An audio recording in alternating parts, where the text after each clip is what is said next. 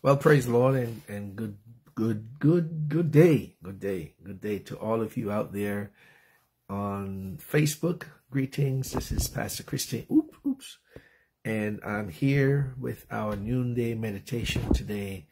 It is Thursday, the 26th of September. My goodness, time is running away. But I just wanted to thank God for all of you who have been supporting this particular venture and being here with us every Thursday. Amen. There are some folks who are always there, so I want to take a moment before we jump into our 15 minutes just to say thank you. There are people who travel, and no matter where they are in the world, they still make sure that they log on, praise God, to support this particular ministry. So we give God thanks for you. Again, this is not a full meal. This is just a supplement. It's just a tablet. It's just a way of suggesting to you that you can do this on your own. Amen. Every day, wherever you are, take a moment and just talk to God. It's that simple. It's that simple. So every moment, every chance, every opportunity that you get, praise God, take a moment and reach out to the Lord as he passes by. Praise God. Grace and peace to the Simpsons. Praise God. Always, except last week. God bless you, Sister Elaine. I want to continue today on what we started to talk about last week. Provisions in desperate times. But as per norm, we're going to take a moment and pray. And I want you to pray with me. Don't know where you are. I hope you can pray. If you're at work, go to the washroom or walk outside. There are people taking smoke breaks. Why not take a prayer break? Amen. Go for a walk or something. Amen. If you can. Hopefully the weather is okay wherever you are. Or go in your car. Sit down. Close the windows. Amen. Lock the doors. And let's spend these few moments, praise God, together. Amen. Pray with me, please. Father, in Jesus' name, we are so thankful and grateful for your loving kindness and your tender mercies. Hallelujah. You are awesome in this place, mighty God. And we thank you. We thank you for those, oh God, who are not able to join us on the phone. God, they are watching us on other devices. We give you thanks. We praise your wonderful name. We lift you up because you are God and God alone. There is none like you. I thank you. Hallelujah. For somebody who's not able to call you right now or to call us right now, we pray for them. Pray for the mothers who are stressed out with the various needs at home. We pray for those who are at work. We pray for somebody out there, oh God, who desperately needs you. Hallelujah. Without you, we can do nothing. Hallelujah. We call upon your name, Jesus. Hallelujah. You are able. Hallelujah. And you are willing and you are near. And we thank you. Hallelujah. We bless your name for today and tomorrow. Hallelujah. And for always. We give you glory. We give you praise. Thank you for this day. This is the day you have made, and we will rejoice and be glad in it. We thank you for the saints, those who have been consistent, and those, God, who here and there every now and then, but we thank you that they at least will follow up. We pray for the students who are away at school, those, hallelujah, who are away from home. We pray, oh God, that this prayer, this covenant, this fasting, God, will include them. We cover them under the blood today. In Jesus' name. Amen. Thank God for you. Praise God. Amen. Time runs away so quickly, and it's the end of the month. I want to share with you some more of what we were talking about last week. Good to see you, Michelle. Amen. All right. So last week we were talking about provisions in desperate times, and we mentioned the ram caught in a jam. Everybody knows that story of Abraham going up the mountainside with his son. And they realized that the sacrifice was missing. And sometimes God does that. You know, we want to make sure we have everything in place before we move. But there are times that God makes provisions at the place. And sometimes he makes provisions along the way. We can't really study God. You can't know God. So there are some things that I shouldn't say you can't know God. You can't really. God is sometimes unpredictable. He moves in various ways because he's God. Amen. No matter what he does, it works out fine. And so it's important to understand that we must put our trust in God and not in the process. because that the way he does one thing over here may not be the same way he does it over here. Amen. But he's the consistent piece of the puzzle. All right. And so sometimes God will say, you get everything you need and move out with it. There are times when you need something along the way and he provides it. And there are some times when you need something he gives you at the end of the journey. So it wasn't until Abraham got to the place that the Lord had spoken to him of that the ram was provided. He didn't need the ram actually going up the mountain. Praise God. He actually needed the ram for the sacrifice where the altar was going to be built. But you would think if I'm going to offer something, then I would need to take what I need with me so that I have it with me when I need it. But God sometimes provides on the spot. Father, I thank you for an on-the-spot provision. Hallelujah. Oh, to God, an on-the-spot provision. Somebody, oh God, needs something right now. They didn't leave home with it. Hallelujah. They didn't pick it up along the way, but they found themselves in need of it. I thank you for an on-the-spot provision right now. Hallelujah. Strength right now. Help right now. Money right now. Somebody in a line and realize they left their wallet. Provisions right now. In the name of Jesus Christ. Thank you. Oh, glory to God. In Jesus' name, amen. All right.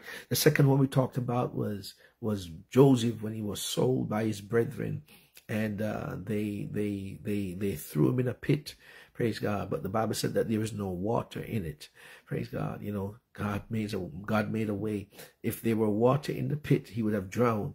But thank God, God sent some merchants to quote unquote bail him out. They bailed him out, amen, of a situation. And there's somebody right now, you're in a pit. You're in a pit. Praise God. You're in a predicament and you need a bailout. Don't feel bad. Sometimes we want to do it on our own, but no man is an island. This is what we call favor. Favor is when God sends somebody with the resources, praise God, to help you in a situation. All right. And so we are thankful for favor right now, God. Hallelujah. Somebody with the resources, somebody with the know-how, somebody with the finances, somebody with the building skills, somebody who knows somebody in politics. In the name of Jesus, we just want to thank you for favor. We give you glory. Tug on somebody's heart right now. In the name of Jesus, and bring it to pass, we pray in Jesus' name. All right. So that's favor. We're thankful for favor. Praise God, that God will cause somebody to show up who, sometimes we are a little bit nervous. We don't know what people's motives are, especially if you're a woman, you're always suspicious because, sometimes men have ulterior motives. And, but God will, I pray that the Lord sends you favor. Hallelujah. Somebody who is not looking for anything in return. They just want to do something for you. Amen. They get fulfillment out of doing something for you. You don't have to grease their palm. You don't have to pay them back. Hallelujah. They just want to do something because God's been good to them. Favor. I remember when Mordecai spoiled a plot that was against the king. Somebody was trying to kill him, and Mordecai heard about it and spared his life. And one night the king was asleep. This is in the book of Esther. And he was asleep and he just couldn't sleep. And he had somebody take this diary, his chronicles, and they were reading through it. And he came across a section, glory to God, where this good deed, where his life was spared. And he said, was anything ever done for that guy who told me about the plot? And they said, we can't find anything. He said, let's do this for him. Praise God. So right now, somebody, I pray that the Lord will put it on somebody. Your boss is talking about you. Your pastor is talking about you. Amen. Your promotion is about to happen. Hallelujah. Praise God. Hallelujah. God has taken away the rest, the peace, the sleep. Praise God. For somebody, while you're asleep, they're up trying to figure out how to bless you, how to be a blessing to you. And we give God thanks. Amen. For favor. Praise God. Here we have again the third thing, the children of Israel. Praise God. I should have given you the references. So we talk about Abraham, that's Genesis 22. We talk about Joseph, that's Genesis 37. Now we are in the book of Exodus, and this is about the bitter water. Praise God. The Israelites had left Egypt, and on their way they were thirsty, and they came to the water, but it was bitter. It's called Mara. Amen. The water was bitter. But right there, Exodus chapter 15, God gave Moses a word. He said, cast this branch. Praise God. Cast this branch into the water. And when Moses cast the branch into the water, the bitter water was made sweet. Right? I don't have to tell that branch represents Christ. When you have a branch, it means it was cut off from a tree. Praise God. Amen. He was a root out of dry ground. He was cut off from the land of the living. Praise God. Amen. But his death brought sweetness to those people whose lives were bitter. Amen. And that's what Christ has done for us. Praise God. Exodus chapter 16, they were hungry. They were going to the wilderness. They didn't have any food. And here we go again. We're talking about favor. We're talking about food. We're talking about fresh water. We're always in the F's of the scripture. Amen. When your enemies and foes came upon you to eat up your flesh, they stumbled and fell. God will provide for your food. He said, take no thought of what you shall eat, or what you shall drink. That's your food. Praise God. Or what you shall wear. That's your fashion. Amen. Consider the lilies. Praise God. That's your fashion. He said, take no thought of your body. Amen. Whether you can make one hair white or black. That's your fitness. Then he says, where your treasures are, there will your heart be also. That's your finances. Praise God. Amen. Amen. God controls your fitness, your food, your finances. Praise God. Your future, your foes. Amen. Amen. And all you got to do is control your flesh. Praise God. So when they were hungry, praise God, the Holy Ghost, praise God, inspired Moses, and he told him, listen, I'm going to send bread from heaven. I want to pause for a cause to tell somebody, what time is it? That God is a God who specializes in making provisions in desperate times. I'm not God. I don't know why he chooses to do the things he does in the way he does, but because he's God, it doesn't have to be simple. We want to make it simple and easy, but it doesn't have to be easy for God. He's a God who doesn't matter what comes his way. He will tell an old man, Abraham, you're going to have a child. He's God. He can make it happen. God can make it happen. Brother Gamar, that's a good sermon topic for you. Evangelist Simpson, God can make it happen.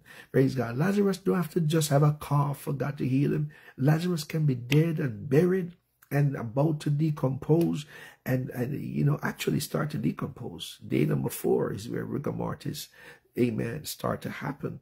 But God raised him from the dead because he's God. Amen. It doesn't have to be concrete for you to walk on it, Peter, because he's God. He can make you walk on water. I mean, it doesn't have to do things in our time frame. It's just that we panic sometimes because we're getting older. Amen. We're losing strength and we want to accomplish certain things in a certain time. But God is God. If we can learn to trust him. Amen. We received a prophetic word last night. God has chosen Generation Ministries. Amen. We have been chosen. Hallelujah. God is going to use us in a mighty way. The enemy has had his chance. Now it's God's turn. Amen. After the prophets of Baal did their thing, Elijah said, now it's my turn. It's my turn. Repair the altar. And this is what we are doing. Amen. On today. Praise God. Just 2 more for you. Amen. 2 Kings chapter 4. So I gave you 2 from Genesis, 2 from Exodus. Now we are in 2 Kings. You know the story about this woman. Amen. Her husband died. And to pay for his debts, the people who they owed money came and took away her sons, her future. And she cried to the man of God. And he said, what do you have in your house? Praise God. She said, I don't have anything but oil. As if the oil was nothing. Praise God. He said, all right, go get some empty vessels. Get some empty vessels. And when you've gotten the empty vessels, shut the door and start to pour. There's another word for you, Brother Gamar. Shut the door and start to pour. And the more she poured, God started to fill all of those empty vessels, all of those empty vessels, all of those empty vessels. God started to fill all of those empty vessels. Praise God. Yes. God started to fill all of those empty vessels. And when he filled them up until there was no more vessels left, because he made provisions in desperate times. 2 Kings chapter 4. 2 Kings chapter 6. The prophets were trying to build. Evangelist Simpson, listen up. The prophets were trying to build.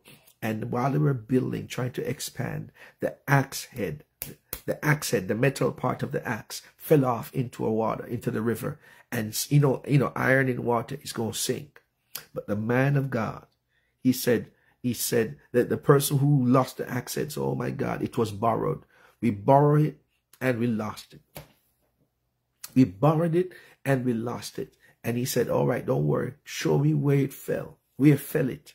And the man showed him where it fell. And he said, he put a piece of stick. Here we go again. A stick. Thy rod and thy staff, they comfort me. He took a piece of stick, glory to God, threw it in the water, and the axe head floated.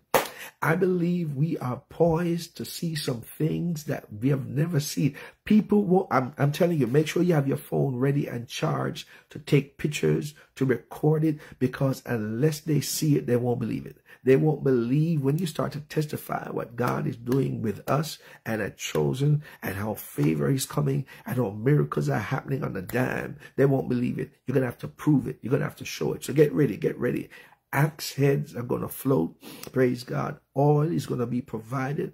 Amen. Everything that was stolen or lost, amen, or taken away, the Lord shall restore. And we want to give God thanks for that. That's God. He's a God of the impossibilities. He is making provision in these desperate times. And today is a good day for those things to begin to happen in your life. I trust you are blessed today. Father, I thank you for those who have joined us. I thank you for the word of the Lord. I thank you for speaking to us and through us, and for assuring us and reassuring us that it shall be well. There shall be light in the evening time. Hallelujah. Glory to God. We give you glory. We give you honor. We wait on you. We look to you for the hill from whence cometh our help. Thank you for this moment. Thank you for those who have joined us. Bless them, their circumstances, and whatever they represent, their area of life, as we give you glory and honor in Jesus' name. Amen. Grace and peace, beloved. Have a great rest of the day. Walk in favor, knowing that it shall be well with you and yours. God bless you in Jesus' name.